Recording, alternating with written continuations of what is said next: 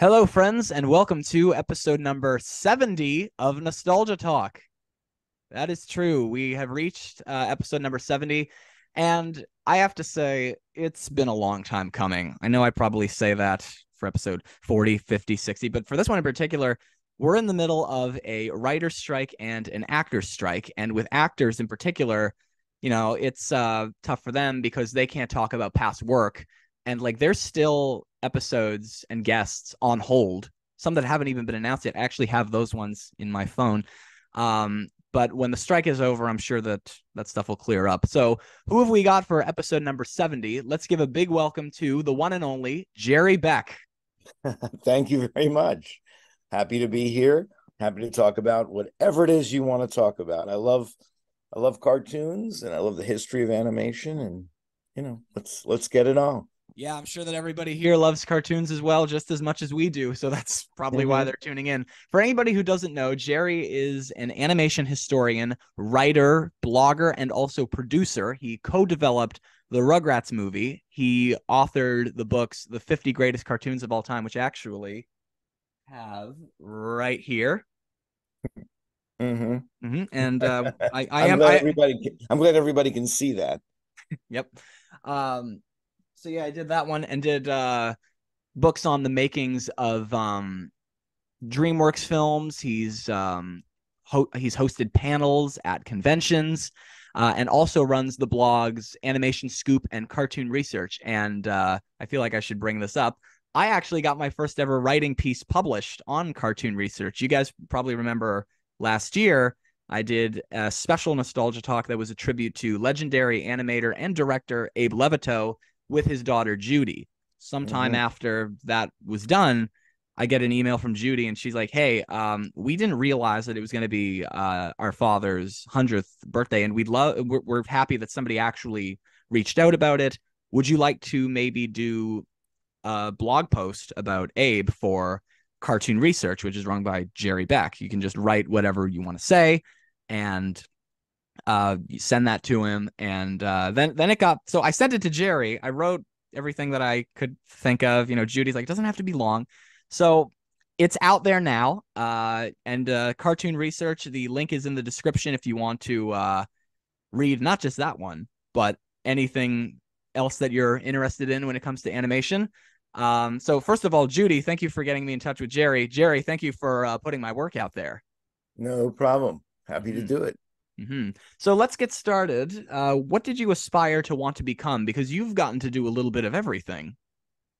That actually makes sense. Now that I look back at my strange career, that I've gotten a chance to do everything. Because in a way, that's what I kind of wanted. I initially wanted to be a cartoonist. When Mm-hmm. you're a kid, when you're in the high school, I wanted to be like an underground, alternative cartoonist type of thing. And then I went to SVA, School of Visual Arts in New York, and in theory, I was trying to get myself into the animation business at that time, which was a long time ago in the 1970s. There was no industry in animation. I know it sounds hard to believe, but it had disappeared in the 1970s. It had thrived in the 1930s. It was around in the 19 teens and 20s, the 30s, 40s, 50s, 60s. It was thriving. But by the 70s, Walt Disney had passed away. TV animation was dominant, although there were some animated features like Ralph Bakshi's films and a couple of things from Disney and a few other. I think Hanna-Barbera started to make a few features and things. Mainly, animation as a career really dried up. You had to be somebody who really wanted to do it, and most of the people who were already in it were the old timers, the people who were doing it since the 30s, 40s, and 50s. They were still in the business in the 1970s, still alive. All the old Popeye cartoonists and Disney cartoonists and Warner cartoonists, they'd all gone on to some other possible place to be, wherever that was, doing TV commercials or whatever. They had all the jobs.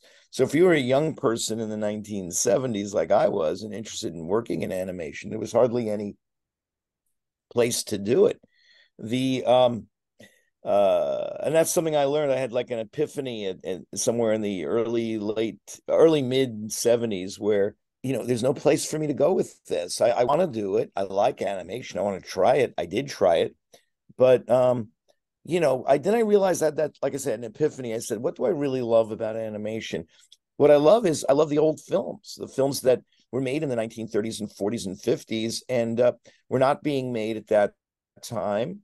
They were being shown on TV, some of them at that time.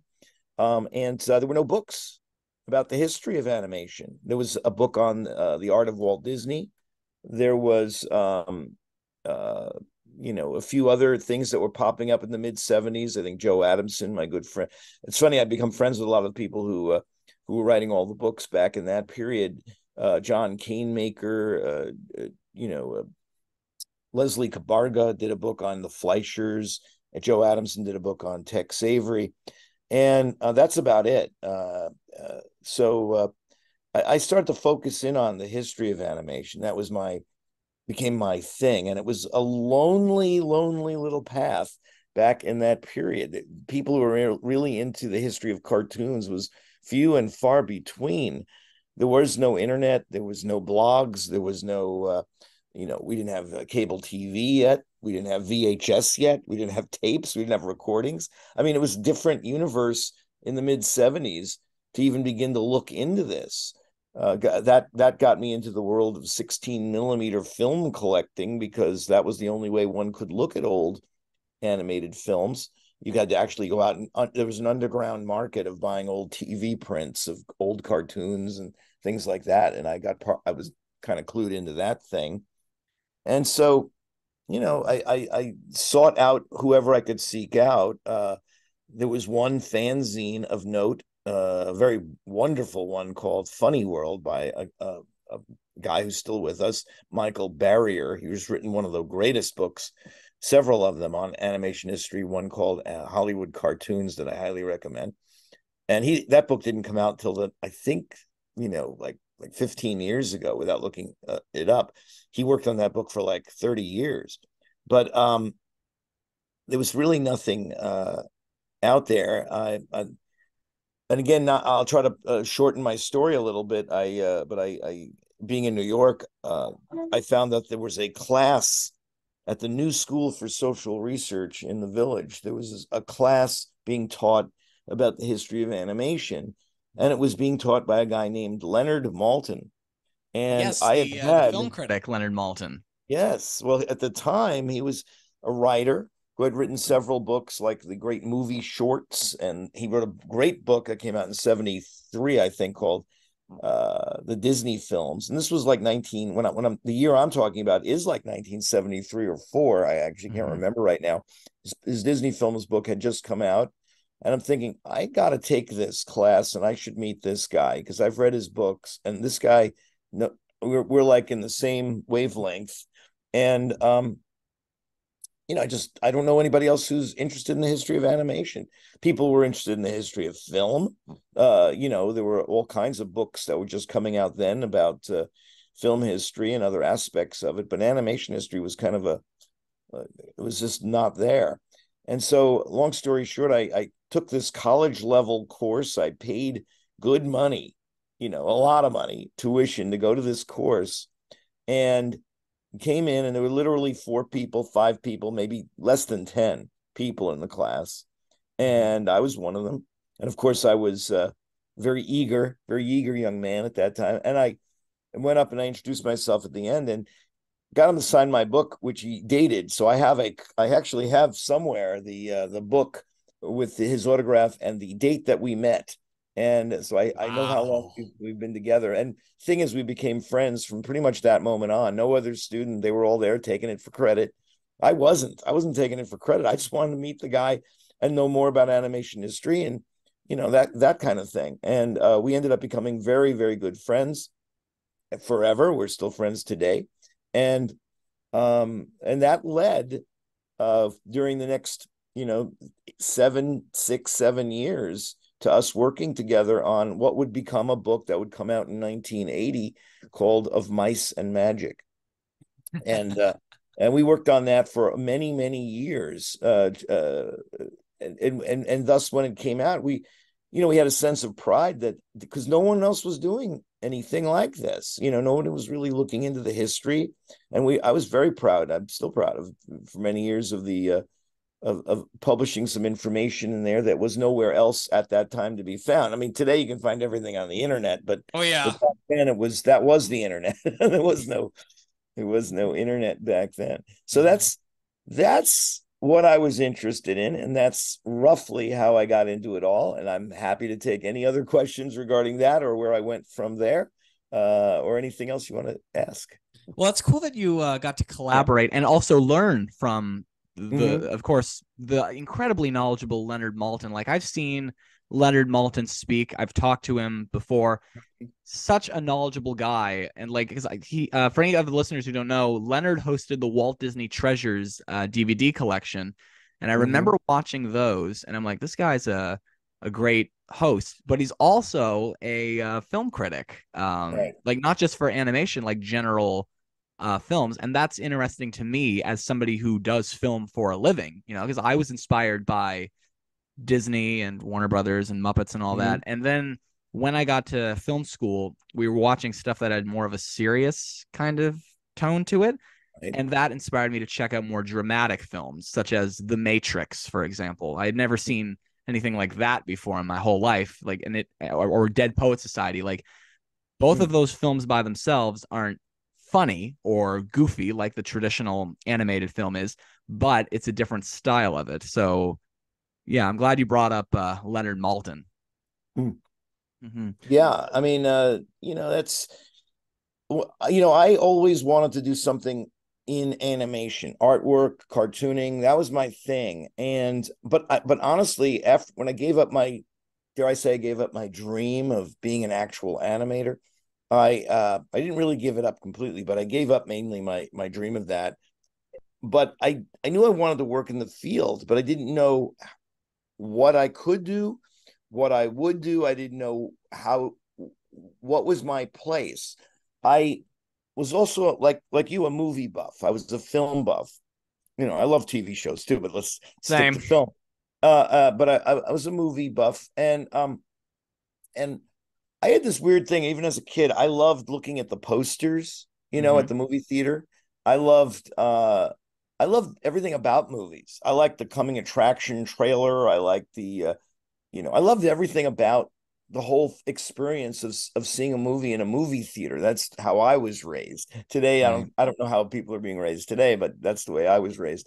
Because And now there's so much on streaming networks too. yeah, I know but it's a different perspective. I mean, the romantic aspects of this is how it was in my day. And I'm talking about my day. I'm talking about like when I was a little kid in the 60s. I would open the newspaper, physical newspaper, and I'd go to the movie section in that paper, and there would be advertising for the new movies that were playing.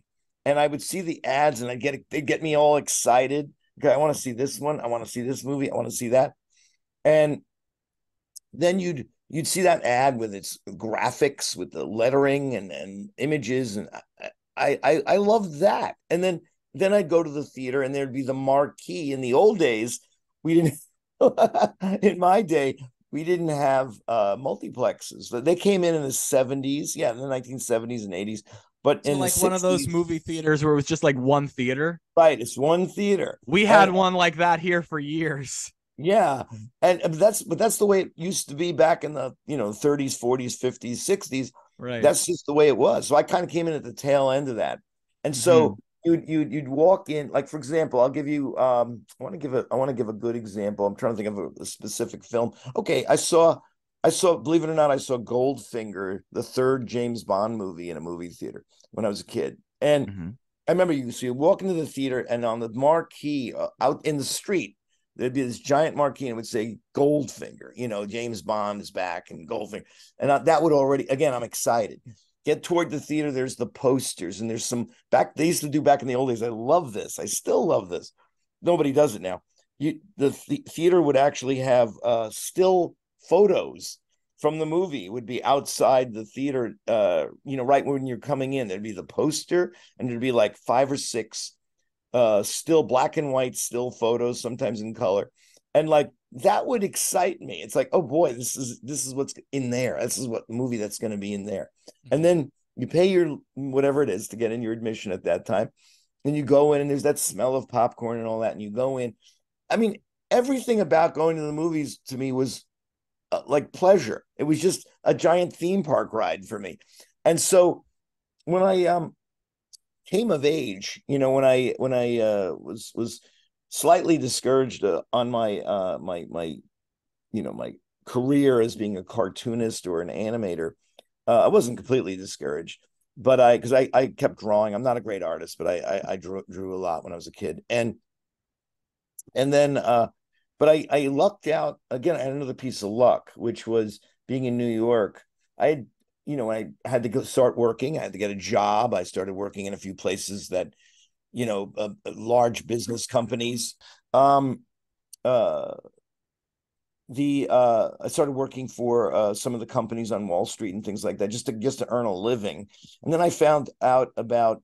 I didn't know this. I didn't know this at all because I lived in New York. I thought all the movie studios were in L.A. and Hollywood, California, and I found out that United Artists, the company that released the Pink Panther movies, the Woody Allen movies, the Rocky films, things like that. They were actually based in New York, in Times Square. Anyway, I found out about this and I applied for a job there. And Wow. I still remember walking into this office building in New York back in the 70s. You went to work, you had to wear a tie. You had to dress up to go to work, back in those days. And and everything was boring. You went to work and it was just everything about the offices were just boring. And I walked in the United Artists on Times Square, and I went up in the elevator, got off, doors open, and there was immediately movie posters for movies that had won Oscars for United Artists, like West Side Story, Around the Nice. World in 80 Days, and things like that. One Flew Over the Cuckoo's Nest, and I'm like, the minute the elevator door opened and I saw movie posters on the wall. I mean, I can't even begin to recreate this for anybody else because it was just the experience that I had, which was seeing movie posters on the wall of an office building. I was like, okay, I have to work here. I have to work here. It was like, I have to work This is somewhere. where I belong. Yeah. This is where I belong. And I ended up, again, by luck, I had the qualifications to work in the computer room, the 18th floor of the United Artists in Manhattan, and I got this job there. And I figured as long as I get my foot in the door, I'll figure Mhm. out a way to work with movies somehow. Took 2 years, but I ended up working for there's what they call the 16 millimeter department, which is the department that rents their films to colleges, high schools, hospitals, prisons, any kind of not what they call non-theatrical, non-movie theater place to do it. Plus, I had my hands on the entire library of United Artists, which included all the MGM and Warner Brothers movies, all the Looney Tunes, all the Popeye cartoons. I mean, wow! I was actually working with all this material, and I could take the films home because as I mentioned before, I got into the universe of 16 millimeter collecting, so I could take the films home and watch them at home. So this is the late 70s and the early 80s. I was like in heaven. And I had this, I Mm. wasn't in the movie, I was in the movie business in a way, but I wasn't in the animation business. And I can go on from there. I mean, working for United Artists it taught me a trade. I learned film distribution. I learned what that was about and how to do it. And that led to other opportunities. I have a feeling I'm going to tell you about those opportunities and what happened to me. But Go right ahead. Of what course. another thing it did though was that United Artists in 19 around 1980. See, I was still really really heavily into animation, and around 1980 or so, Don Bluth. Do you know that name, Don I do, Bluth? yes. For any of the listeners who don't, Don Bluth is the person responsible for American Tail, for Right. instance. And Don Bluth came to New York and apparently went to a lot of cities around the country. Was trying to recruit animators.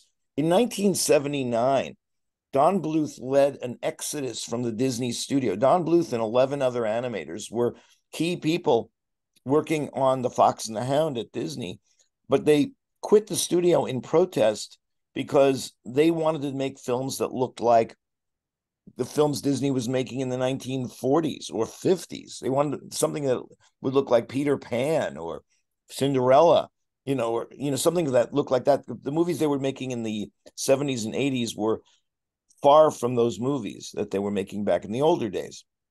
Right. And so they tried many ways at the Disney studio to convince the management that we can do this. It won't really cost you that much more to make them better. But it fell on deaf ears, and they decided to hell with it. We'll do it ourselves. And they quit the studio, and it became a major headline. The New York Times and many other papers that never, ever, ever in those days covered animation had a big front page story about how it was an exodus at Disney, and led by Don Bluth. And they bought the rights to this book that became the movie, The Secret of Nim. And they were working on that. And Don Bluth came to New York, and he was showing the first scenes that were finished from The Secret of Nim to anyone who would listen. And he went to a lot of schools, like the School of Visual Arts and others, and the New School. And he would show, it was basically the scene, if you know that film, where Mrs. Brisby meets the owl for the first time, the John Carradine owl character. Beautiful sequence. And he was showing that, and people like me, our minds were blown back in those days, because nothing in animation that was currently new in 1980 looked like that. Nothing looked like that. It looked like something out of the 40s or 30s. And so he did a very, very persuasive job. My point is, somewhere around 1981 or so, in my little 16 millimeter department at United Artists, my boss said, who knew I loved animation, said, listen, we're picking up some new animated films. Guess what? They said they were picking up this film called The Secret of Nim. I went nuts. I went crazy. Because you knew about it already. I knew about it. I said, holy shit, that's going to be giant. Now, it didn't turn out to be giant, but it was, but I was like, this is the revolutionary. And look, I was kind of I had gotten to myself to the position of being a sales clerk, a salesman. So I told the people, I said, listen, next time they call from that studio, I'd love to speak to them if you don't mind. And I still remember one day I was sitting at my desk, and this secretary comes over and goes, you said you wanted to speak to Mr. Don Bluth, Mr. Gary Goldman, that was his second in command, is on the phone. Would you like to speak to him? I go, yes, I would. And I went right over and I said, hi, my name is Jerry Beck. And I saw the footage from this film, and I'm blown away. And anyway, long story short, I started a relationship with Bluth and Gary Goldman. And I ended up becoming like a de facto, I was still working for United Artists in my job that I had there, but on the side, I became kind of a little publicity man for Don Bluth, because I wanted people to know about this movie. And they gave me film footage, they gave me slides, they gave me all sorts of stuff. And I started going to comic book conventions back then, and I became a preacher of the gospel of The Secret of Nim. I would do these little programs at Comic-Con saying, you got to see this movie. And my enthusiasm for it was fantastic. United Artists really botched the distribution of that movie. That could be a whole podcast unto itself. They really, really messed it up. That summer, the summer it came out was the summer of E.T., and UA itself had Spielberg's other film, Poltergeist. So they took the center position, and a film like Secret of Nim, which was horribly distributed, again, that's a longer discussion, really, really, it just bombed out, and nobody saw it. Nobody knew it was there. And even if they were aware of it, it didn't look attractive to anybody because of the marketing. It was just pretty badly done. The taught me a lot of lessons about film distribution I didn't already know. And that's it's so the idea of, I actually enjoyed being in film distribution because you were at the center of the storm. And even if the storm blew over, like the movie came out and it bombed, there was another movie coming up and another movie behind it and another. And I loved being involved with the movies that were coming, the marketing, um, that sort of thing. Being in film distribution, you're actually involved with almost every part of the movie except making it the movie itself. Mm-hmm. Um, and I just thought that was just a great place for me to be at that time. Um, in 1984, I moved over. I joined some of my friends from United Artists who were starting up the Orion Pictures Classics division, and I joined them.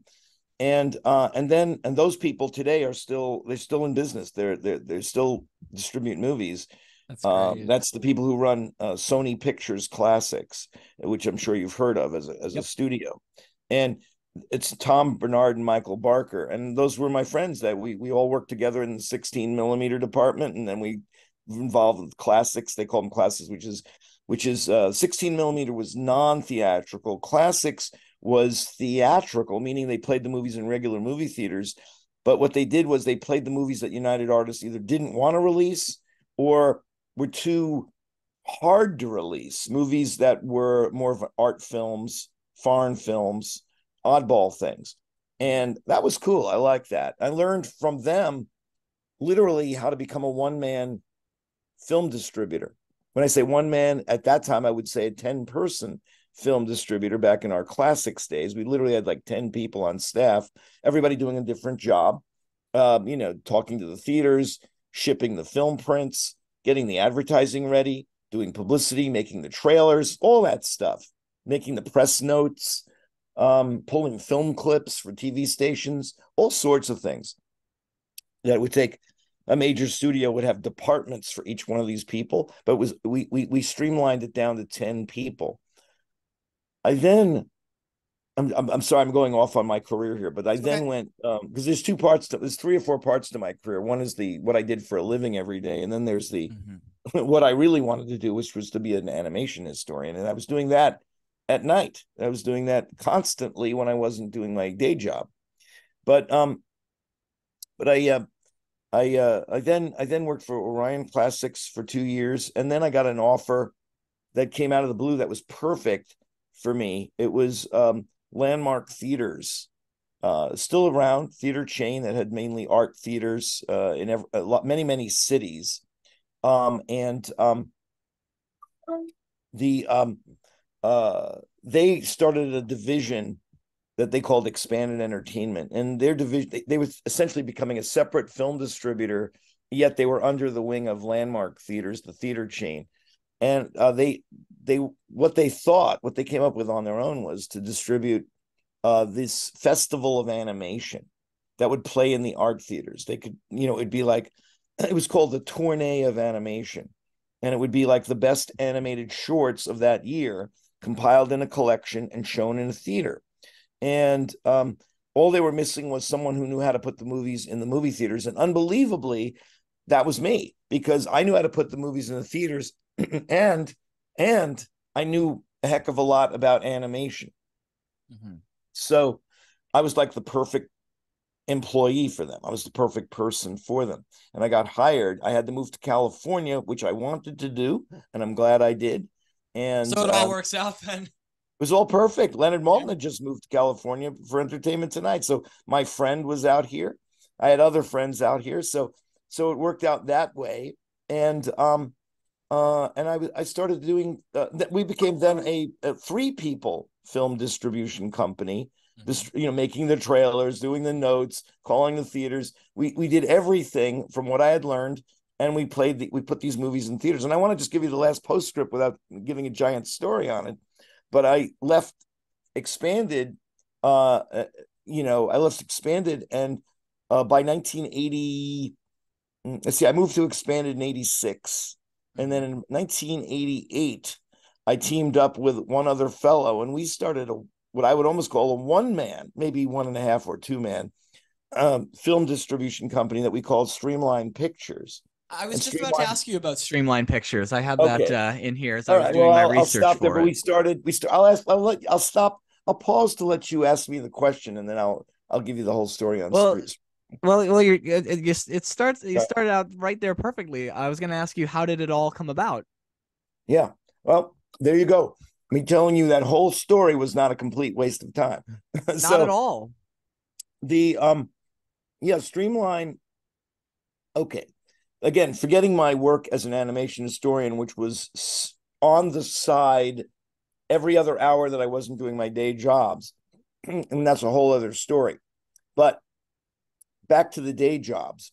Well, so what happened was the I was always aware of anime. I was aware of all animation, not just classic cartoons, Looney Tunes. A lot of people don't know that about me, but I'm interested in the whole of animation, all of animation. Yeah, because you, And as I said in the intro, you wrote the 50 greatest cartoons of all time, and that's not just no, specific to Looney Tunes and Disney. Like, it's got, for anybody yeah, who hasn't heard of the book, I am going to get to that eventually, but for anybody who hasn't heard of the book, it's the whole 9 yards of animation. Like, yeah, yeah. it's So the so I wanted to, I was into it all. I mean, I grew up in, again, I keep saying the sentence, I grew up in New York, but that's a key factor because I had access to the Museum of Modern Art. The Museum of Modern Art had a regular daily film program, and showing animation from around the world was part of that. So I got exposed to the works of great animators around the world, just regularly in New York. And I joined a group in New York called ASIFA, ASIFA, which is an international animation organization that was started in the late 50s and early 60s. And in New York, if a world-class famous name animator from another country came into town, two in particular that I can think of are Bruno Bizzetto, who did a film called Allegro non troppo, which I highly recommend. It's a parody of Fantasia. I'll oh leave it at wow. that. And another person you may or may not have heard of is a guy named Osamu Tezuka. Osamu Tezuka, who has passed away many years ago now, but I got to meet him. It's hard for me to say I became his friend, but he knew we were friendly. And but Tezuka was the guy who invented anime. Really, he was the biggest cartoonist in Japan in the 1950s and 60s and 70s, and he was the first person allowed to do an animated TV series, which was, we call it Astro Boy. He invented Yep. that and many other great characters. He's a spectacular comic artist, and he was a great animator. And I can go on and on about Tezuka, but I won't right now. But I got to meet Tezuka. Again, this is part of my experience of being in New York on the side of my day job.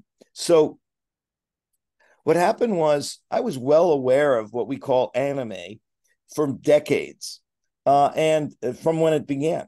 I watched Astro Boy when it was on TV as a kid, but when at various times in my career of film distribution, I would bring in something like a brand new anime film in the 1970s or early 80s to my bosses. I'd say, here's a film. It's really cool. Science fiction. It's not really for kids. And they would look at it and go, this is a Saturday morning cartoon. We're not distributing Saturday morning cartoons here. So I would get turned down, and I shrug my shoulders and let it go. So when I got the job in LA with Expand Entertainment, and we were distributing animation, we were distributing animation from all around the world. I'd bring in one of these anime features, and I'd show it to my boss there. And he goes, well, and same thing. He said, well, this is like a Saturday morning cartoon. We don't run this sort of, we don't distribute this. We distribute classy international award winners, that kind of thing. And I said, yeah, but there's an audience for this. Now, let me back up and say, I've been going to Comic-Con since they were invented. My first Comic-Con was when I was age 13 in New York City, 1968. It was although there had been little Comic-Con gatherings before, the first real Comic-Con was in 68 at the Statler Hilton Hotel. It's being dismantled right now in New York City, the Hotel Pennsylvania. But that hotel had the first Comic-Con, and it continued from that point on. I've never missed a Comic-Con except for COVID. I didn't have COVID, but except for the COVID shutdowns, I've been to a Comic-Con every summer since I was 13. Mm-hmm. And going to the Comic Cons. Now, they weren't the way they are today back then. There wasn't even 1,000 people. There was like probably 300 people at the convention I went to back in those days. But, and then it would grow slowly, incrementally, 300, 400, 500 throughout the years.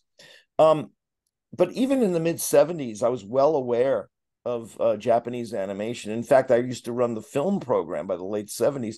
I was because of my interest in 16 millimeter film and my collection of cartoons. I brought my projector to the Comic Cons. I got hired to actually show movies at the comic conventions. And I would go to the Japanese distributors in New York City and say, do you have any 16 millimeter of your shows in Japan with the giant robots that I could show at the Comic Con? They would loan me 16 millimeter prints to show at this convention. And there was definitely an emerging fandom for anime. When VHS came in after let's say 78 or so, around 1980, there was, because Japan also had the same NTSC TV system we have, people started trading tapes with fans in Japan, and suddenly more anime got shown in the United States, usually at little rooms at Comic Cons, little anime rooms. And so again, I was aware that there was a fandom for anime. But as you may or may not know, no one in this country was distributing anime. The few anime that was being distributed were some of the TV shows like Speed Racer, Gigantor, and after Star Wars came out, shows like we called Star Blazers and Battle of the Planets, Gotcha Man, and I forgot the names of the original names right now. But some of the Japanese shows started getting distributed here. Mostly they were syndicated. No TV network would pick them up. Very few of their anime features got distributed in the United States, and when they did, a film like Nausicaa and the Valley of the Wind from Hayao Miyazaki was stripped down to 88 minutes from a 2-hour length, was dubbed in so as if it were a Disney fairy tale. The posters and everything made it look like it was an entertaining family film, even though it was filled with blood and gore. And it was just a horrible situation. So what happened was, when I left Streamline Pictures, when I left Expanded Entertainment, which was distributing these classy art films, another thing we did at Expanded at the time was we decided to start a magazine called Animation Magazine. That magazine still exists. You may have seen it.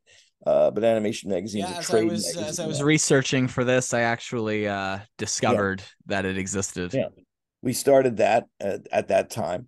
I was one of the original editors of it.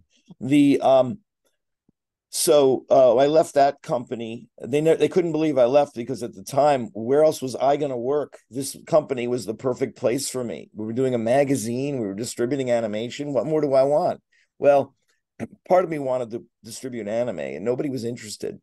And another thing we did at that company that connects to the anime thing was that we put on, in LA, we put on an actual festival. We called it the Animation Celebration, and we spent a whole week at one theater where we showed shorts, new animated features from around the world. We did retrospectives of classic animation. We had guests. It was fantastic. This was 1986, 87, 88. And when we were doing that, we were so desperate for new animated features, so desperate that my boss at the time relented and allowed me to show a new anime feature, because he couldn't care less. And that film was Castle in the Sky by Hayao Miyazaki, which is considered a classic. And but to the mainstream normal human being, in the public and in Hollywood, they could not care less about this crap. I say that with air quotes. So we showed that. I also, a friend of mine had put together an anime feature based on a TV show he worked on, that he created, and that show was called Robotech. And Robotech was kind of this friend of mine worked for a company that was distributing foreign films, and they got the idea. You needed like 65 episodes to syndicate a show on American television, but they had all of these weird science fiction shows that were of various lengths, and none of them were 65 episodes. So my friend came up with this idea of Robotech, which was, I'm going to combine all three of these shows of these that, one was 40 episodes, one was 20 episodes, that kind of thing. It was a big mess. He combined them all. He dubbed it so that they all somehow became one story, and they called it Robotech, and they put that on TV and actually gained a cult following, a following that still exists today. And he put together a movie called Robotech the Movie, which was all, he took an anime feature based on one of the original shows that were part of the Robotech thing, and he created a movie that tied into the TV show. The movie didn't get any real distribution, but we were so desperate for animated features of any kind for this festival. We showed it at our festival, and I think it was in '87.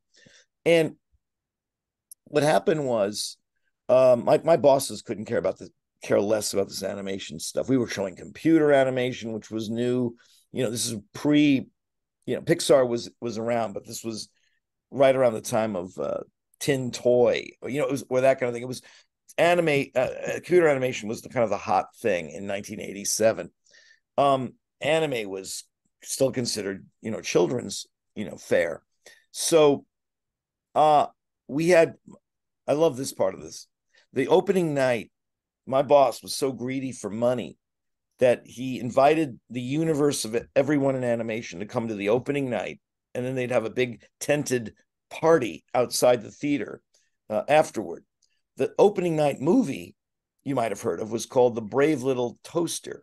Yep. And nobody had seen that movie. And this was a world premiere, and they had all the elite of Hollywood, of the animation community were there. They had a big tented party where they actually gave away cells. Animation cells from the movie were given to everybody who attended. It was amazing.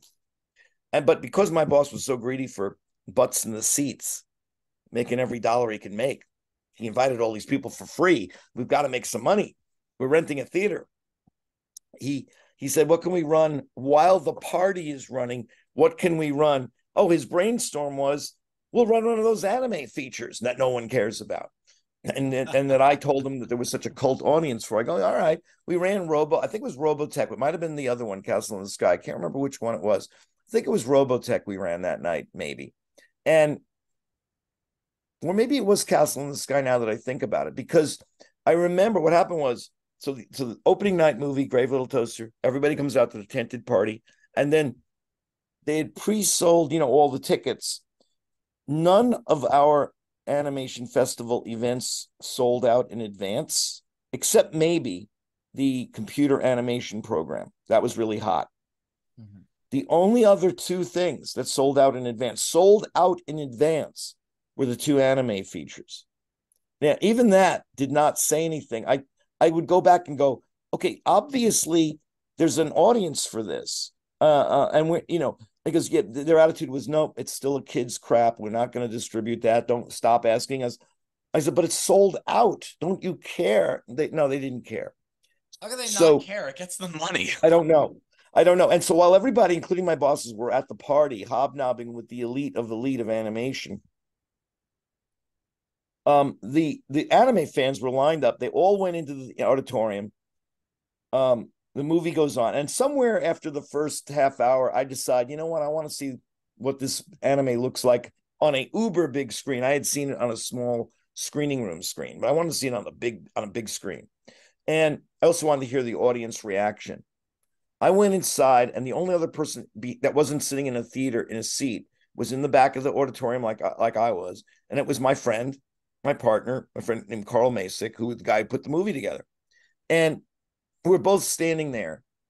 And first of all, we're both in awe of the picture. It looks great on the big screen.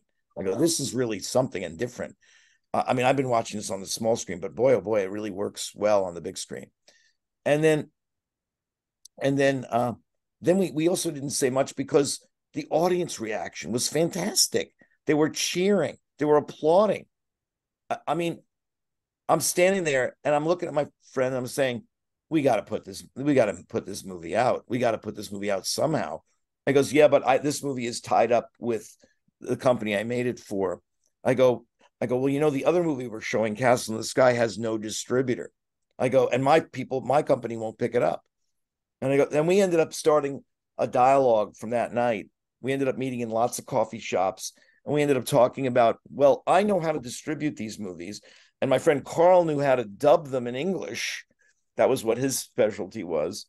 And I was very much into marketing and this and that. And very, very slowly, we ended up talking to the Japanese distributors. All of them were in LA. We never had to go to Japan. Every company that made Japanese animation had an office in LA. And they all were there for one reason, to try to get their movies distributed. So we walked in and we basically told them, look, I do that. I have done it. We just did this. Give us this movie. We'll put it in movie theaters. Whatever we make, we'll split with you. You can then take the movie and put it on home video and sell it to a video distributor, because they'll have seen that it came out and got some reviews in America, and you can help sell it. And we sold them on the idea of loaning us the movie, or I like to say loaning us the movie, or letting us distribute the movie and put it out. We started with Castle in the Sky. We found another oddity, a live action animation film that no one's even today, I don't think, has heard of, called Twilight of the Cockroaches. But that was a real oddity that we found. It was live action animation with subtitles. We didn't even dub that film at the time. We dubbed it later, actually. And then we then picked up a film that we liked from about 5-10 years earlier called Lensman. And that was the beginning of Streamline Pictures. We started making the posters, the trailers. It was me and Carl initially out of our apartments. Then we finally got a little rental space. And then it was in the air. Marvel was printing the comic book version, the manga version, as a Marvel epic comic book. And that was a thing called Akira, right? And we knew there was an Akira film. We had seen a bootleg copy of it. It had just come out in Japan. And we immediately started contacting the people of the Akira committee to tell them who we were. Their attitude initially was, oh no, we're going to get like an MGM or a Paramount or a Columbia Pictures or something like that.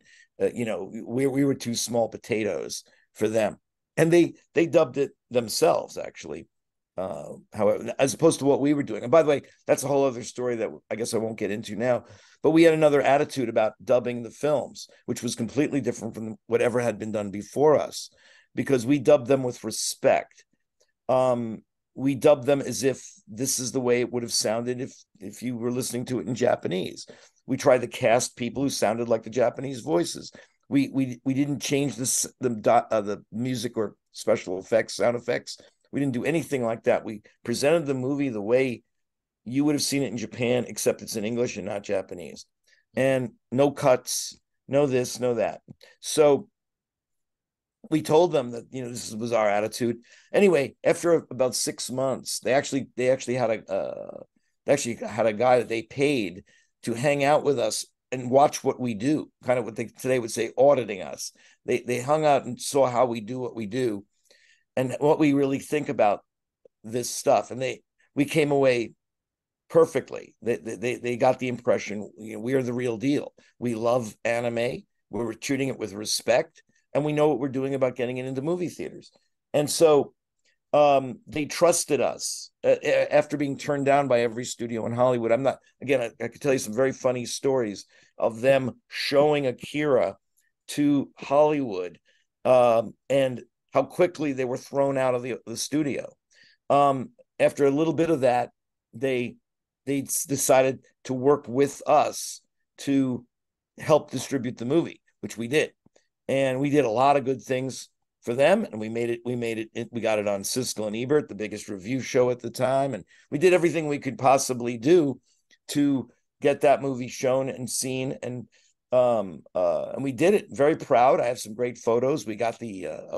Otomo came to New York on our behalf and did an autograph signing at a comic book store, and I did a Q&A with him in front of the theater, and we had a lot of great experiences distributing that. And that also, of course, allowed us to what I call cherry pick from the other studios. We were allowed to pick what we thought were the best movies from other places that we could distribute. Movies that we thought were great at the time were things like again, this was at the time, Vampire Hunter D, Gol 13, Fist of the North Star. That's a pretty odd one.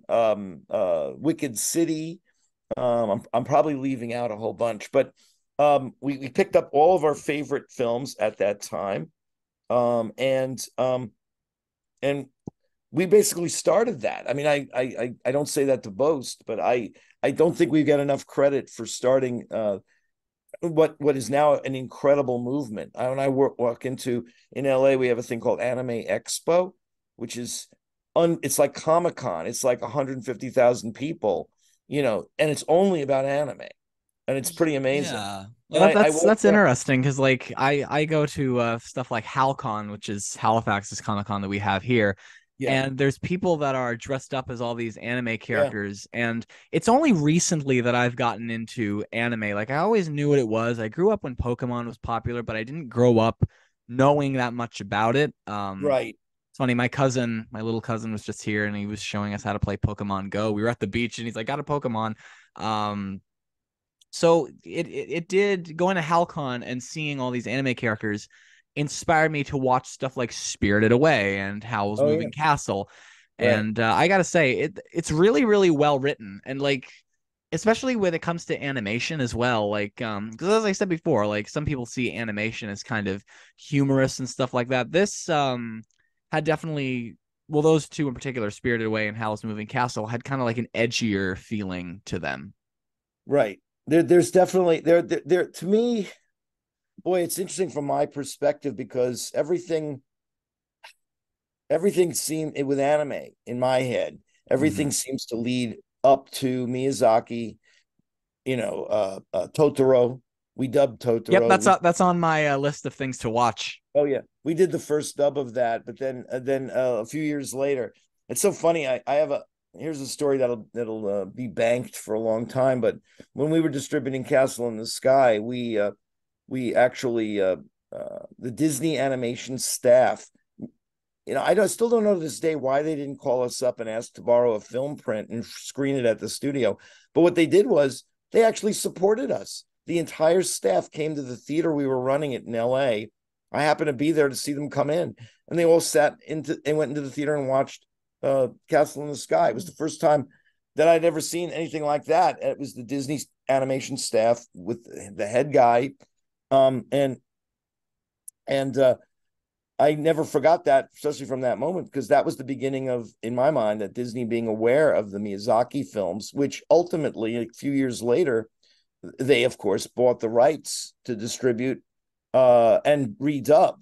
And so my point is that we did the original dubbings for Kiki and Totoro, and they redubbed them in recent years, but our dub is still out there. People still refer to the streamlined dub on a lot of these movies. But the yeah, for me, up to that point of Castle in the Sky, Totoro, and Akira, which was like 1988, every anime leads to that period, but then and it doesn't go downhill. It kind of goes up from that period. It's kind of like, and in some ways, those films together are sort of the Snow White of anime. In American animation, everything kind of leads to Snow White, and then animation takes off from there. And I think with anime, everything kind of led to those films, and then it's gone on from there. There's some great filmmakers. Now there's some great stuff on TV animation. I don't follow it all. Nobody follows it all. In fact, if anybody's listening, follows it all literally, come right from my blogs. But because nobody really can. It's just there's just too much stuff. But there's great stuff amongst it and stuff that's absolutely important and worthy of seeing. And I gotta say, I would say offhand, I mean, I'm amazed that I was involved with the beginning of the Miyazaki films, but Miyazaki's films and Akira in particular are definitely watershed moments in for anime in particular and for animation. They both have important things in them that people have been influenced by. It's influence, I think, is part of Yeah. the importance of some of these films. You wouldn't have The Matrix if it wasn't for like Akira. You wouldn't have some of the movies that have come out because of some of the visuals By the way, most of the great filmmakers, James Cameron and onward, Spielberg, they're all very aware of anime. They're all Oh very yeah. aware of at least the period that I grew up with. The Miyazaki slash Akira era, and I'm kind of really happy that I played a little part, an itty bitty part with that. I then, again, I don't want to go on, and we're going to run out of time, but I then went into after 5 years or so of doing all that, I actually felt very satisfied. When I left the company, I sold it to my partner. We had two or three competitors who were doing exactly what we were trying to do, and that's great. They weren't there before. I'm glad I'm leaving it with that. We had done all the cherry picked films that I wanted to see distributed, so I was okay with where we were, and that's when I actually left the company and I went on to other things. Some of those other things were the book you held up, the 50 greatest cartoons. I did right in the aftermath Yes, that was of actually that. going to be my next question. How that all happened? Like, because as I'm reading it for the first time, Yeah. I'm like, how was it picked? These cartoons in particular. So, like, how did you go about with all of this? Okay. Did you just like ask people, what do you guys think are some of the best cartoons ever? Close. Okay. First of all, I when I was putting the book together, I was getting some immediate criticism about who am I to pick the 50 greatest cartoons. So that's why if you look at the book carefully, it says I made them change it. I made them change it. It says edited by Jerry Beck, and we played up that it was chosen by, I think the cover even says it, chosen by over 1,000 animation professionals. The If you look at it now, so you see like I mean on the title page it says like edited by the. And I did that, was done on purpose because people kept saying, "Well, that's Jerry Beck's 50 greatest. That's not mine," that kind of thing. But so what we did was we created a form. I actually still have these in my garage. I still have the ballots. Um, Oh, we that's cool. actually we actually went to we didn't the I guess the internet might have been around, but we really weren't using the internet then. We went to probably by mail. That's why I still have physical ballots. Um, we wrote to and went to animators at all the studios. We went to critics a la Leonard Maltin and others, that we knew were familiar with this. We went to filmmakers. We went to animation school teachers at that time, which were not as many as we have today. And we just cast a wide net. We created a form which I haven't looked at in years. I'll have to look at it again, where we gave them suggestions. I threw out, like Warner Brothers, and I had like about 25, 30 Warner Brothers cartoons listed, maybe more, that maybe they could choose from. Then I'd have like write in your own, and then we'd give them lots of space to write in. And so we sent out this ballot. We got a whole bunch of them back. You don't ever get, however many you send out, you only get a 50% or less even back whenever you do anything like this. And and we basically the titles that are there are the titles that were. I personally, people have asked me all along, well, do you agree with this list completely? And I go, you know what? The first 25 are pretty much what I would have on a first 25 if I were actually going to make a list like this. Okay. I think there are definitely ones in the later half that aren't, and that's why I kind of had my little extra say at the back of the book. There's a page or two that say 50 more greatest cartoons or something like that. Mm-hmm. And that's where I listed other cartoons I thought were worthy, but they didn't get enough votes. Or maybe we got a lot of votes for them, but not enough to make the cut. So Yeah, I just wanted to make I saw sure. it's funny that you mentioned that. I saw you were talking earlier about Leonard Maltin. I saw an interview with Leonard and Bill Farmer, Goofy. Yeah. And Leonard, asked Bill about, the classic Goofy cartoons and some that were the most impactful. And I Yeah. think the only one that is in that book that Bill mentioned was Clock Cleaners. And he also mentioned stuff like Lonesome Ghosts Right. and Boat Builders. And those three have a lot of like classic Goofy in it. And then Bill went on to say that another one that he thought was a classic Goofy would be Goofy and Wilbur, because that was his first Yeah, solo cartoon. yeah, yeah. So yeah. Yeah, those are great answers. I mean, quite frankly, I like the cartoons from Goofy and Wilbur up, all of those, that and all All the the shorts they how-to made, cartoons, the yeah. how-tos, and all the ones in the 50s and things like that. There's a lot. It's very rare that there's a bad Goofy cartoon. Goofy is great in those early ones with Mickey and Donald, but those aren't. He's only in a third of those films. But Hmm. I mean, all that stuff's classic, and Yeah. it's so difficult to. I've done on my blog. I've done occasionally throughout the years, little lists. My favorite Warner Brothers cartoons, my favorite, Yeah, I've done some things stuff like like that. that on this show as well. I've done little retrospectives of like Yeah, TV shows, like these are my favorite episodes. And actually, to all the listeners, with the actors strike happening, and as I said, it's affecting people coming on the show. I've been writing more of them, so there are going to be there you some go. more coming soon. So that'll definitely give you guys something to enjoy while we Yeah. wait for the strikes to finish. Do you have any other questions for me about my career, about my so-called career? I do. I would love to talk about the Rugrats movie, because you co-developed that. I grew up with Rugrats. I don't know if you can see, but I'm wearing a Nickelodeon shirt and there's Oh, Rugrats on it. yeah. Yeah, Yeah. it's funny. I remember Rugrats from when I was a kid, but I don't remember specific episodes. It's only just like maybe 2 years ago that I started rewatching it, and especially with the reboot happening now, Right, right. I decided I wanted to start rewatching it, and I've been binging the original Good. Rugrats. I have watched quite a bit of the new Rugrats, and I really do like it.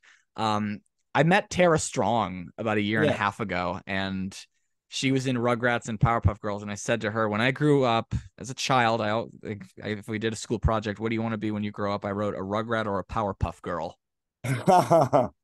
That's great. Yeah, and The so you Yeah. co-developed the Rugrats movie. What was your Well, co-developed sounds like I had a lot more to do with it than you're saying, but I'll Okay, explain my involvement. please do. The Yeah. I want to also say, if you're rewatching them, one that I point out to my wife, that I think is like my favorite one, because it actually really makes me laugh, and I think the performances in it are really good. It's one called, you'll go through the lists and find this one. It's called Spike the Wonder Dog.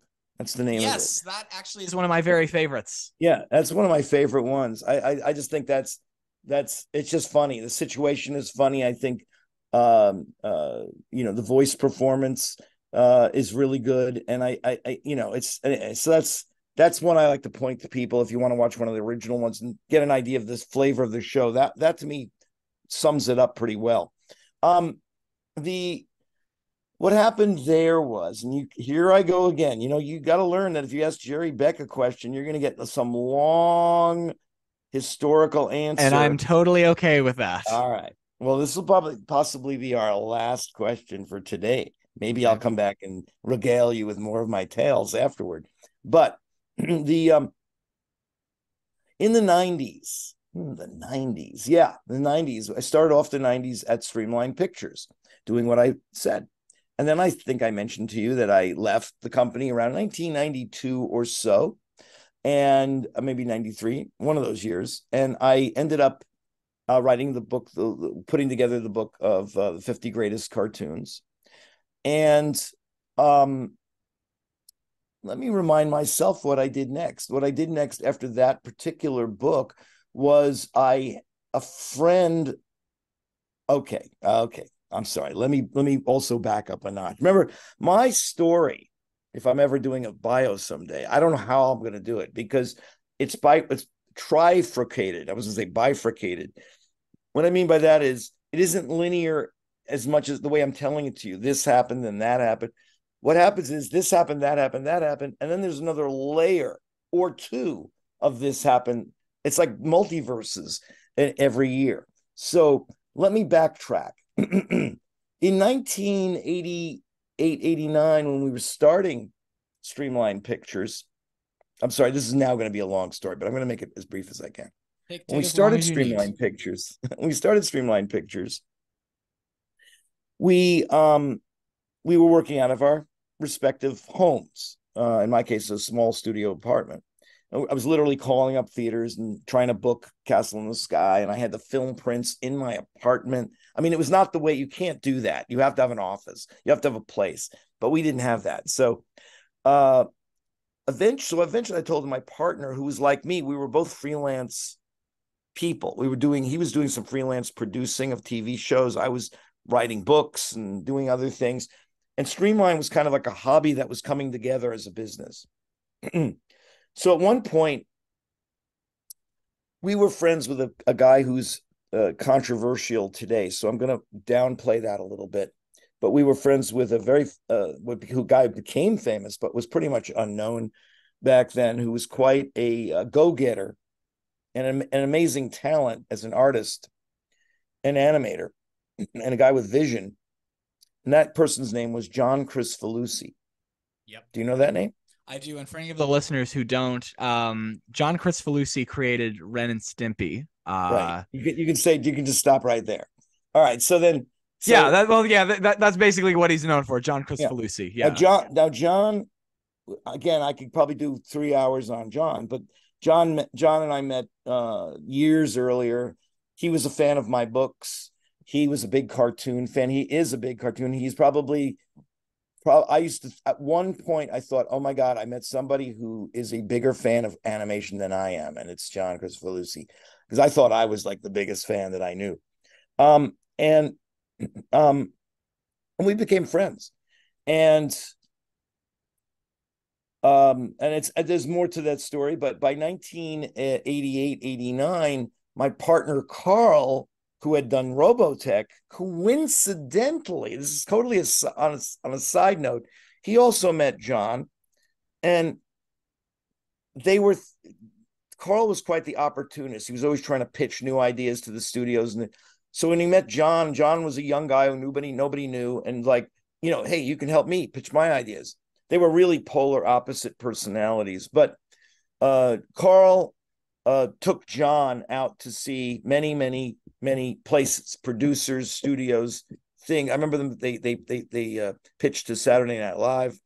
I say I remember this because I was working with Carl, and I was friends with John, and we all decided when we were dubbing Totoro, the sound studio on Melrose Avenue in LA that we were dubbing it out of was going out of business.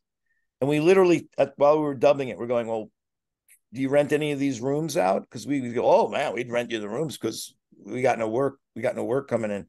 I go, so we rented 2 big rooms in this little building on Melrose, right next to Paramount Pictures in Hollywood.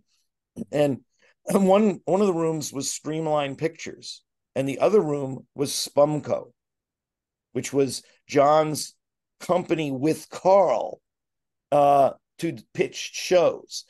Streamline was my company with Carl to distribute Japanese animation and dub it. And so we were all together in one place next to a dubbing studio that could dub things or record for us, and so right in the same floor. So we were all together. This is like, I guess it has to be 1989 for sure. And Carl is constantly going out on pitches with John. I'm constantly calling up movie theaters and trying to get the posters ready and getting the theater and the Streamline Pictures stuff done. And so Nickelodeon is coming into being. Nickelodeon new animation, Nicktoons, was an agenda that had just started, and they were taking pitches. And Carl and John went in and pitched something else that became Ren and Stimpy. I can go into such detail, but I won't. And they went in and pitched that. And meanwhile, when we started Streamline, this is totally side note. A good friend of mine who played Little May. We had hired an actress who played the Little May, little girl in My Neighbor Totoro, and her name was Cheryl Chase, and she had just come to Hollywood and was just starting and doing dubbing and any kind of voice work that she could get. And we hired her for that. And then when we started doing Streamline and Spunko in the same building, in the same studio, in the same place, we asked, John asked Cheryl, hey, I need somebody to answer the phones and help me with this and help me with that. So Cheryl became kind of his assistant and receptionist and even casting director at some point. Cheryl was, of course, a working actress trying, going on auditions and trying to get places. And one of the things she did was she went to a tryout, an audition for Rugrats, and she got the job of Angelica for that Yeah, I show. was just gonna say, yeah, Cheryl is well known as the voice of Angelica. Right. So meanwhile, she's working at the first season of Rugrats. She's also working for Spumco, and she's doing all the voices of little girls, women, dogs, anything that wasn't John or Billy West, and it was female, like singing the song Log, or any of that stuff. That was Cheryl. And so we were doing that. And then I was doing Streamline. I left Streamline. I then, okay, now I'm going back to me. I left Streamline. I worked on 50 Greatest Cartoons, and I became friendly throughout all these years with all the people at Nickelodeon, just because they were in my world as it was. And I became friendly with all the people there. And they knew who I was. And I ended up when I was working on 50 Greatest Cartoons, one of my friends who was the animation director of many episodes of Ren and Stimpy, his name is Bob Jakes, and he was the animation director. If you'll see his name on Stimpy's Inventions and others, many other of the Ren and Stimpy cartoons, he gets a director credit or an animation director credit. And he just had gotten a gig since Spumco had closed down. A controversy started. Things were changing at Ren and Stimpy. So he got this crazy job up in Canada, directing new cartoons using the old character named Baby Huey, an old oversized duck character. And he got the job of doing new cartoons with that character. And unbelievably, they asked me to work for Harvey Comics, the people who owned Baby Huey. They had an office in LA, and they asked me to come in and help with some of the production stuff. So I did that. I ultimately became like a producer on that show. And I worked on that for like a year and a half. And we did a lot of the animation was done in Vancouver, and the recordings were done in Vancouver. And I went up to Vancouver a couple of times. And the while we were doing that show, I think I was still working on the 50 Greatest Cartoons during that period, now that I think about it. And that was, again, I had all these bifurcated. I would be doing other things while I'm doing this thing. I haven't even told you about it, my involvement with curating, laser discs and videotapes and stuff. I have so many little other jobs that I did at that time. So Right. I then got asked to interview at Nickelodeon for a job. They were starting a new department called Nickelodeon Movies, and which still exists today. They just put out the Teenage Mutant Ninja Turtle. I just saw that last week. That was Nickelodeon Movies, and Yeah, it was amazing. the I was when that department started, which was in 1994. I was part of the origin of that department, and I got hired. I became bi-coastal. I worked in New York and LA, and what happened was that I was originally charged by Jerry Laybourne, who was the person who really created Nickelodeon the way Nickelodeon is, meaning Nickelodeon existed before Jerry Laybourne, but she came in at a certain point in the 80s and turned it into what we think of as Nickelodeon. Slime, the logo, the orange, the shows that are on. She was one who really she's the one who initiated the Nicktoons. She had very much a visionary. She knew what she wanted to do with Nickelodeon, and she hired me. And because she hired me from answering one question, and I'd answered it the only way I could. The question was, what do you think a Nickelodeon movie is? And I think my answer was a combination of it was something like this, very short. My answer was, it's not a Disney movie, and it's something and it's something more like Yellow Submarine. I remember saying that, and I saw her eyes go up because you're the guy. That's exactly what That's 100% what we want. Not a Disney movie and something more like a Yellow Submarine. So that was the thinking then. I got the job and I started to develop all kinds of cool stuff. I'm not going to go into all of that now. Um, and then at one point, Jerry made a momentous decision, which was to leave Nickelodeon, which was a big earthquake at the time.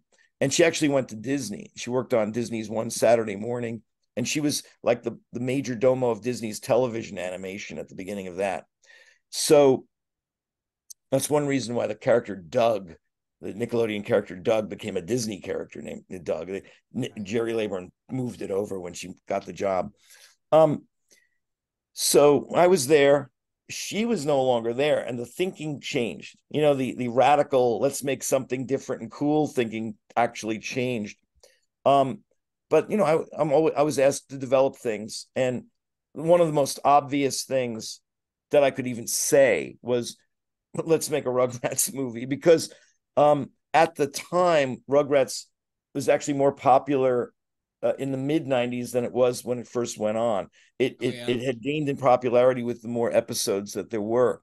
And Ren and Stimpy was verboten because of all the problems they had with him, and Doug was being taken over too. Those were the first three Nicktoons.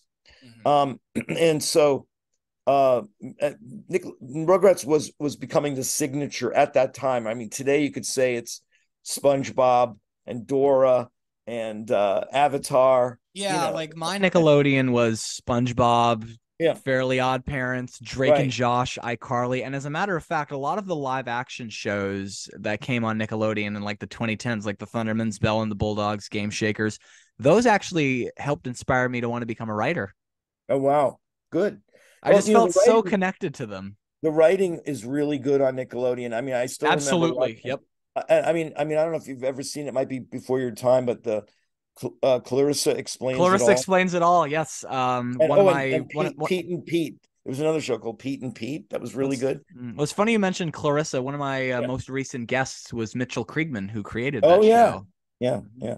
And so they were very very smart there. And so the reality is, I mean, I'm very proud to have been in the room at Paramount Pictures where Klasky and Chupo and me and my boss at the time, a lady named Debbie Beasy, we all went in together, and we basically proposed a Rugrats movie. And something I believe never happens in the real world ever of Hollywood. They don't really, they usually have to call you back. Let's think about it. We'll call you next week. No, right there in the room, green light. Let's make it. As far as I know, that never happens. But that's what happened. We walked out of that room knowing we were going to make a Rugrats movie, and then we began looking for the writers. And my involvement was more helping get the writers and get everything set up for it. And then I moved on to other things. So I actually had nothing creatively involved with the Rugrats movie itself, other than helping to get it made in the first place. And that really, once we made the Rugrats movie, that kind of told the tale for the department.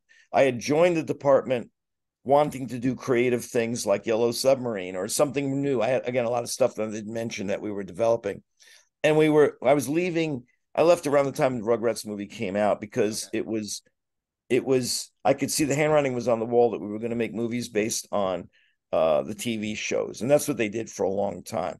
Occasionally making a film like Jimmy Neutron, which was baked in that was going to be a series. Barnyard is another one. They baked that in that was going to be a series. So for me, the creativity part of it was out. And I decided once again, after a couple of years, to go off on my merry way and try some other new things. And that will lead you to the rest of my story. But that was my involvement with that, to be honest. And but I had a lot. It was fun being there, and I did a lot of great stuff while we were there. And Rugrats was part of it. Onward and onward. So to wrap it up, talking about Yes. developing stuff for like Nickelodeon and all that, I Yeah. understand that you made a cartoon pilot called Hornswoggle. Mm-hmm. Hornswiggle. Hornswiggle. Hornswiggle. Sorry, I Yeah. read that incorrectly. No, no, it's okay. Yeah. Well, what I can say now in my older years, in my Hmm. later years, is if I had any goals, I definitely accomplished them all. And I have a few other great ideas I want to do, not done yet, and I hope to do them.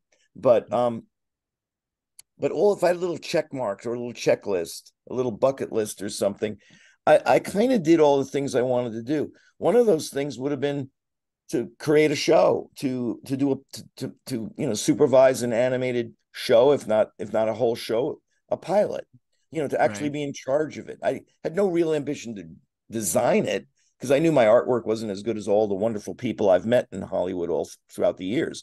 But to actually run a show, to do something like that. I mean, as you know, I actually did several books about Nickelodeon after Yep. leaving Nickelodeon. And I did one called Hmm. Nicktoons, where I basically interviewed every creator up to the time of the book coming out. I think Mighty B was the last show that was coming out as I did that book. And LT Gray and all that. So I got to meet all the creators of all the shows, and I got to ask them about the creation of it. And I always asked them about when they got the call that it was going to go. Every single one said the same thing. Every single creator was destitute and didn't know how they were going to pay the rent next month. And then they got the call after pitching it. And I thought that was insanely interesting. Um, that's just the way. I don't even know what that means, other than I thought that was an interesting fact. The I wanted, I mean, who wouldn't want to create a show or do a show or that sort of thing? Um, Left out of my telling you a lot of my story there, and when I interviewed to go, for Nickelodeon back in 1994, um, I went in with one piece of I was going to say evidence, but that's not the right word. But I went in there with a prop, um, which was I knew, because I was a fan of all animation and animation history, but I knew that Paramount Pictures, which was part of Viacom, which Nickelodeon was at that time, Viacom. I think they had just been taken over by Viacom. I went in there with a movie poster of the old Terrytoons from the 1950s. I went in with this cool poster, and I said, to kickstart what we're trying to do, we can start developing these characters that you already own the rights to. And they love that idea. Jerry Laybourne loved that idea. And at least we knew we had something to start with. And from that moment to even today, I have never given up on trying to convince Viacom, Nickelodeon, Paramount Pictures, CBS, any division of that outfit to revive these Terrytoon characters. The characters include Mighty Mouse, Deputy Dog, a superhero group called the Mighty Heroes that had a show on CBS in the 60s, a whole bunch of things like that. And it's all great stuff and waiting to happen. And nobody there knows or cares about it. Anyway, I could talk for hours about what I have done my entire life to try to revive these characters. Anyway, it didn't happen. Suffice to say, it still hasn't happened. And I'm still working on it. But around 2004 or so, 2005, my good friend Fred Seibert. Fred Seibert was at one time the president of Hanna-Barbera. He was the person who started the What a Cartoon program for the Cartoon Network, which begat Powerpuff Girls, Dexter's Lab, Johnny Bravo, Courage the Cowardly Dog. He made pilots with those, and they all became series. He then did the same thing for Nickelodeon, creating it's funny you keep mentioning I think you mentioned Fairly Odd Parents. That Yep. also came out of one of Fred was the producer of that show. That came out of one of Fred's incubators, where he gets creators to create pilots. One of the most recent shows to come out of one of Fred's pilot programs was Adventure Time. In the series that Adventure Time came out of, it was titled Random Cartoons. That was the name of the series. And it was a deal with Nickelodeon. Nickelodeon produced 39 episodes, 3 cartoons per episode, and every cartoon was a pilot created by some other person. One of them was Adventure Time. Mhm. Another one was they were looking for people, and they basically said to me, "Do you have any ideas, Jerry?" And I said, "Well, yeah, I'm trying to get these Terry tunes going. I want to revive these classic characters." And he goes, "Well, come in and talk to me about it and pitch one. Let me see if it makes any sense."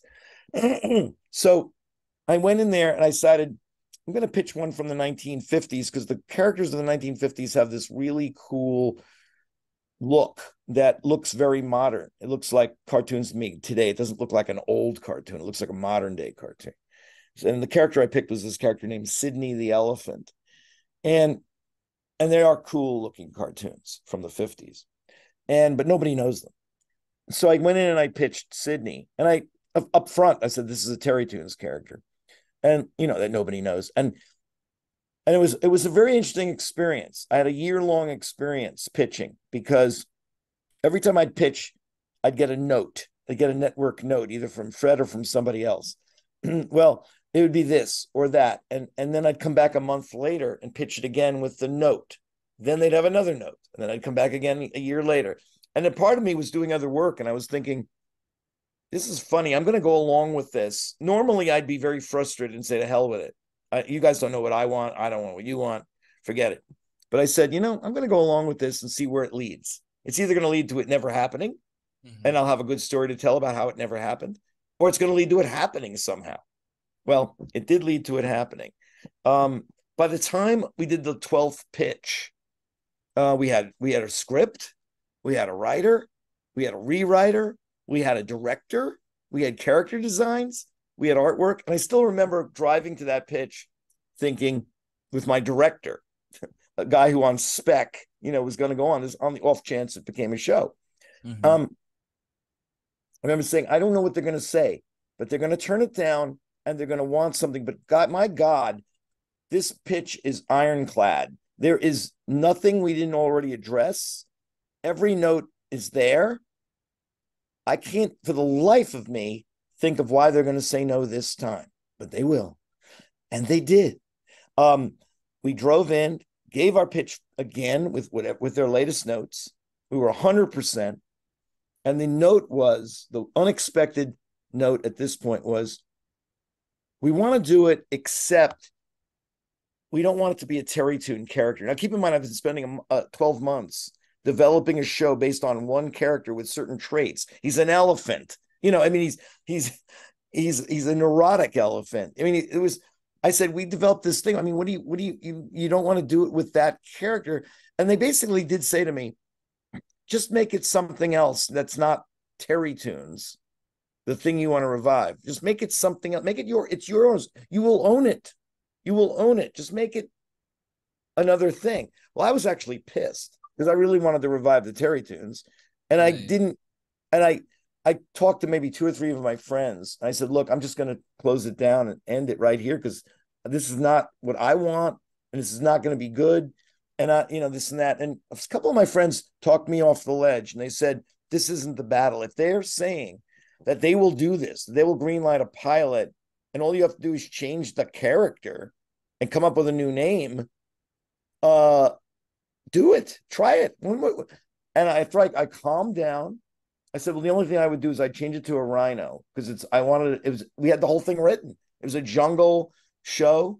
It was a big, I get it. Hornswiggle, because it's a rhino. Right. And the Hornswiggle is, I'm going to give credit to my good friend Bill Vallely, who was one of the writers of the show. He came up with the name,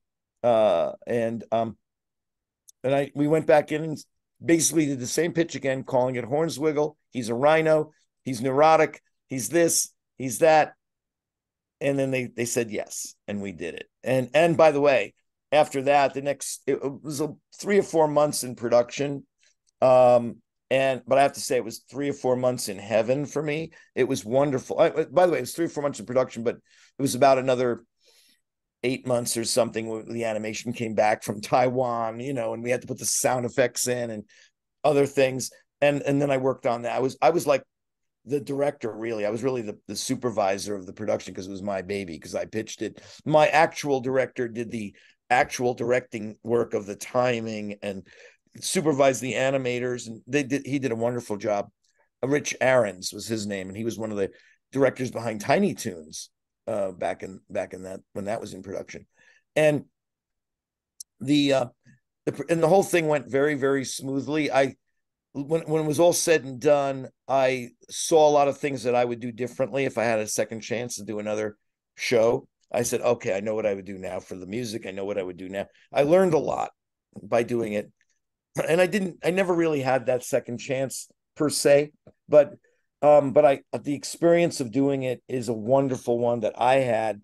And I feel great that it's part of my life, because I feel like I've done everything in animation except actually animate. And I did animate when I was at the School of Visual Arts and a student, but I've done everything. And Hornswiggle, the rights reverted back to me. So if anybody checks it out on YouTube and wants to make a comic book or finance a series with that character, happy to do it. Happy to do it. We even when we auditioned the actors, a great actor whose name I think I can pronounce, Rene Abrugenois. But if you look him up, oh my God, the things he's been in, Star Trek, and oh my God, he's so many things. He was so great. Unfortunately, he passed away. That's right. In recent years. But a really, really great actor. And we had a ball making the whole thing, and it was pleasure. Anyway, I'll leave it at that. Well, that's all I've got here. Is there anything else you'd like to say to wrap up?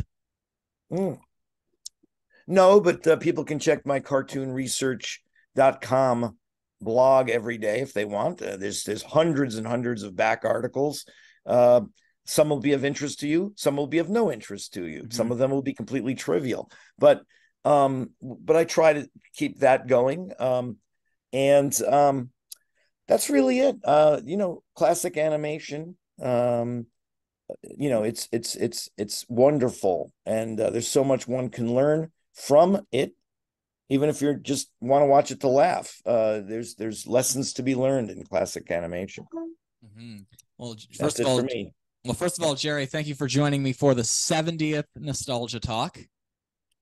I feel like I've been here all 70 times, but no, I'm very happy to be on the 70th. It'll be easy for me to tell people, check out the 70th as opposed to the 53rd or something. I don't know. No offense to your guest number 53, but. And to all past guests, 70 plus. The reason I say plus is because, of course, we did that big Lazy Town reunion with the cast of Lazy Town, where it was just more than one. And I never in my whole life thought that was ever going to happen. But one of the cast members, I invited him, and he said, how about we shake it up a little bit and do a little Lazy Town reunion? Oh, wow. And it's the most popular one I've ever put out. So to all 70 plus guests of Nostalgia Talk, including you, Jerry, and to all listeners of the podcast who keep coming back here, following on social media, links in the description. I hope you keep coming back for episode 71. Again, I don't know what's going to come out of it because of the strikes. Hopefully something good comes out of both that and the strikes. Again, I just hope that people are happy with what ends up happening.